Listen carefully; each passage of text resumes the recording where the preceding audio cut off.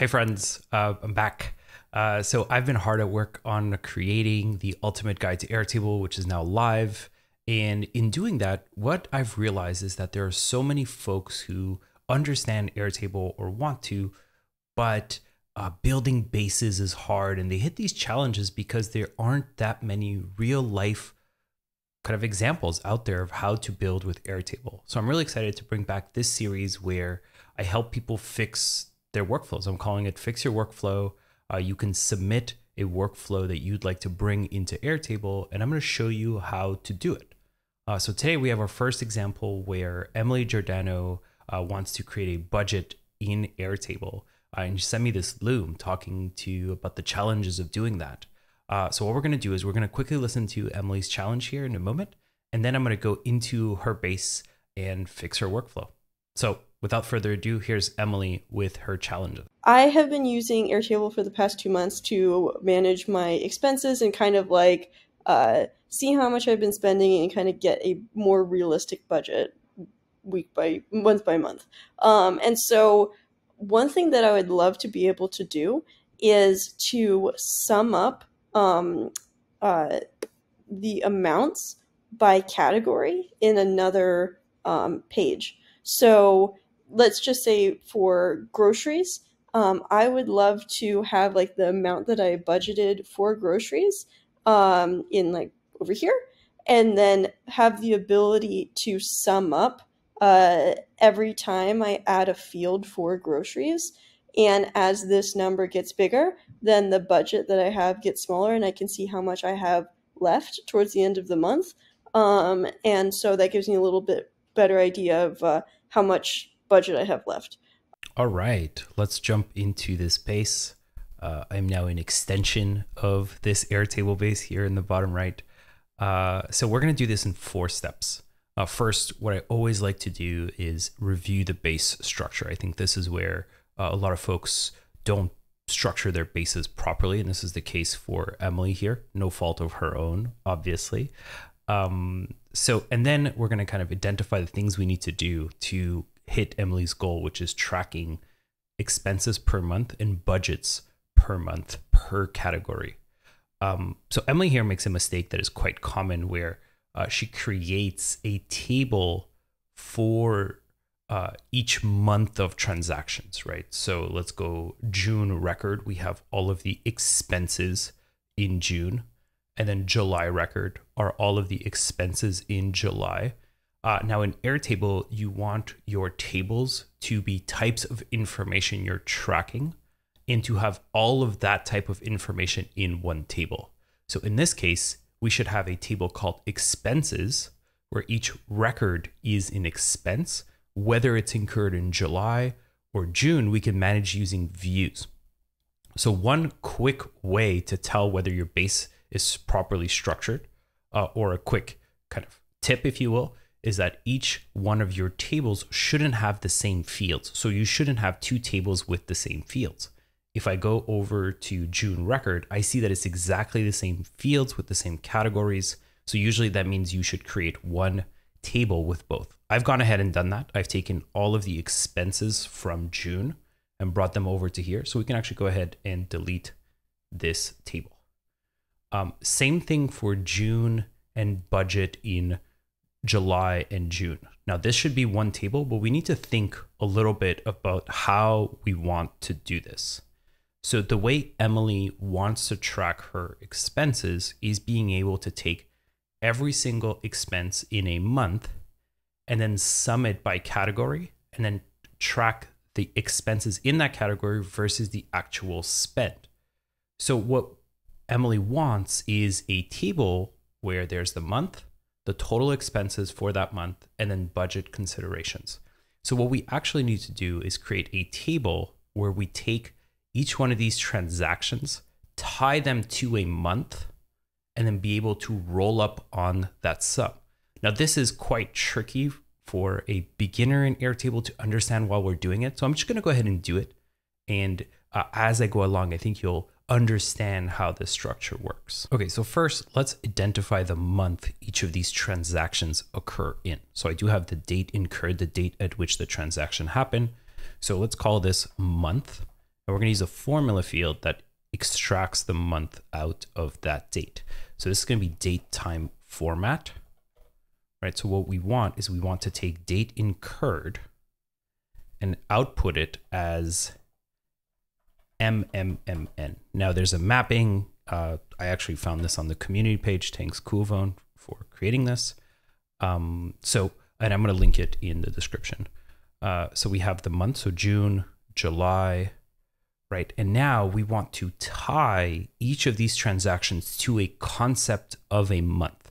So I want to be able to have a relationship between the transaction and the month. So in Airtable, when you want to track additional information about a specific set of information, you should think linked records, right? Again, this is a little tricky because we're linking on the concept of month, which we don't have in our table.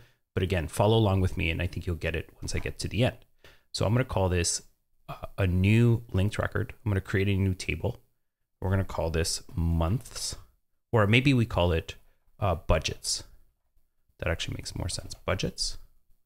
Right, let's create a new field that creates a new table called budgets. And I'm simply going to copy paste the month over. What this is going to do is that it's going to create the concept of June in my budgets table. And it's going to associate all of these transactions to that concept of June. So if I go over to budgets, I have two records. I have June, I have July, and I have all of the transactions for each one of those months. So here is every single transaction in June, and here is every transaction in July. So hopefully this idea of linking to this new concept of month is starting to make sense, because now what we can do is being able to sum all of our transactions for June and July, but also summing them by category. Right, so right now we're tracking by month. Let's go ahead and sum the values of all the transactions in that month. So here I'm going to say total spend, and it's going to be a roll-up field. A roll-up field is go to every linked transaction and perform an operation. So we're going to go over to July. We want to take the amount and we want to sum the values of every single amount in all the linked records. So let's go ahead and create that field. And this is giving me the total I've spent, or Emily has spent, in this fictional edited transactions. So she spent 2,761, 3,225 in July.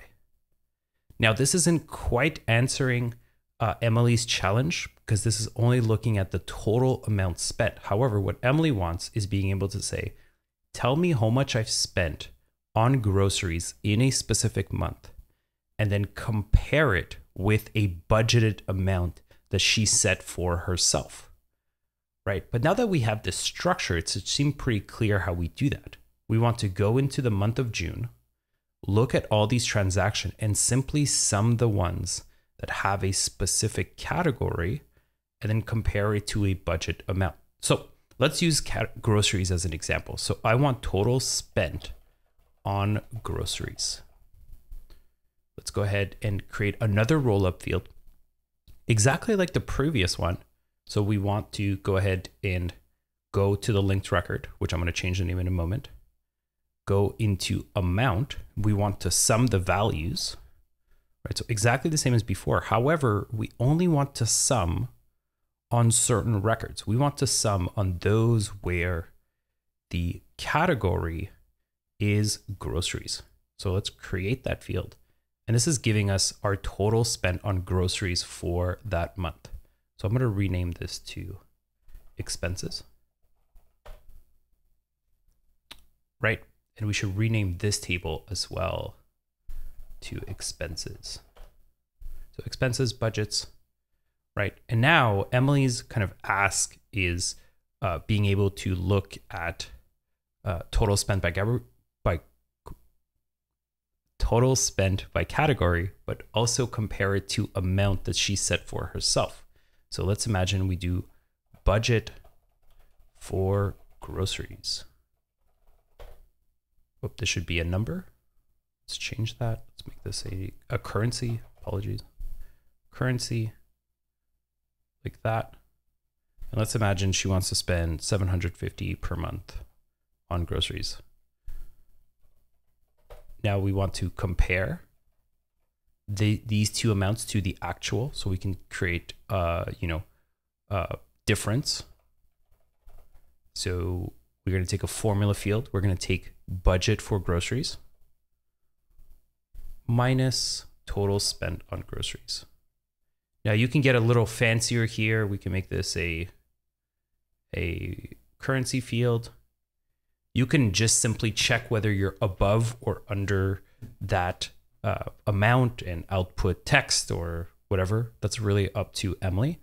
And then she can do this for each category, right? So groceries, ultimately the world is her oyster from here.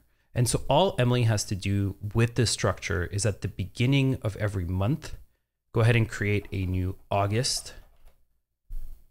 And I'll talk about how to link those, create budgets, and all of this will auto update once she connects the month to the right kind of linked record of month. So let's go through how it feels to add a new kind of transaction. Let's imagine we're adding in July. So let's say this is, some dinner. Actually, let's go groceries at Trader Joe's, because apparently that is where people get their groceries. Groceries, let's say $250. We're gonna make this a need. Let's put this in July. You'll notice that July becomes a month. It extracts the month, and then you copy paste.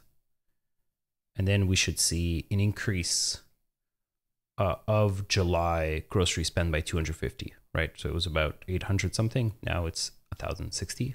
And we are now over budget by 310. And if we move this over to August, let's, as an example, right, we see that we need to update here like that because we've changed the month, right? We now see that we spent 250 on groceries, and let's say our budget is 750.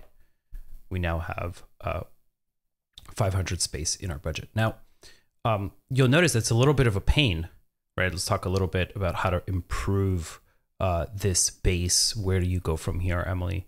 So you can create an automation that whenever this is updated, you go ahead and take the value in month and paste it into budgets automatically. So you don't have to worry about this copy pasting.